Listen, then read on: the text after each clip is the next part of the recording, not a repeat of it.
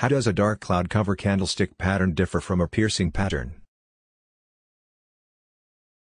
The dark cloud cover and piercing patterns are both candlestick chart patterns that are used in technical analysis to predict potential changes in trend direction.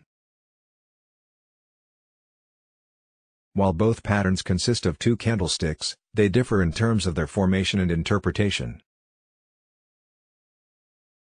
The dark cloud cover pattern occurs in an uptrend and consists of a long green or white candlestick followed by a long red or black candlestick.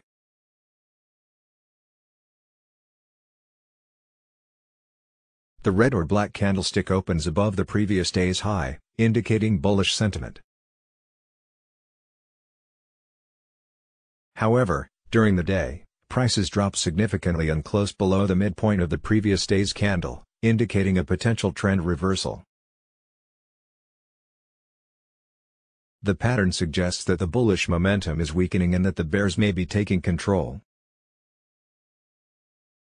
The piercing pattern also occurs in an uptrend and consists of a long red or black candlestick followed by a long green or white candlestick.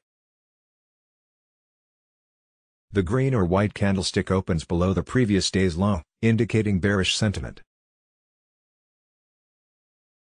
However, during the day, prices rise significantly and close above the midpoint of the previous day's candle, indicating a potential trend reversal. The pattern suggests that the bearish momentum is weakening and that the bulls may be taking control. In summary, the dark cloud cover and piercing patterns are both reversal patterns that occur in an uptrend. However, the dark cloud cover pattern indicates a potential reversal to a downtrend, while the piercing pattern indicates a potential continuation of the uptrend.